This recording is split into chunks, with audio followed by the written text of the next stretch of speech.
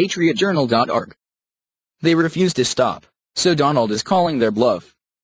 Since the start of this caravan fiasco, the number of invaders coming to America has ballooned from 1,000 to over 14,000. This isn't some sporadic, organic phenomena. This caravan of migrants was initially formed by activists, according to many reports. Although these migrants are not eligible for asylum, they will easily overwhelm Border Patrol and ICE. Perhaps even pose a physical threat to our officers. Trump has already promised decisive action to confront this threat. Now he's upped the ante. From AP News. Defense Secretary Jim Mattis is expected to sign an order as early as Thursday sending 800 or more troops to the southern border to support the Border Patrol, the U.S. official said. Mattis is responding to a request from President Donald Trump, who says he's bringing out the military to address what he's calling a national emergency at the border.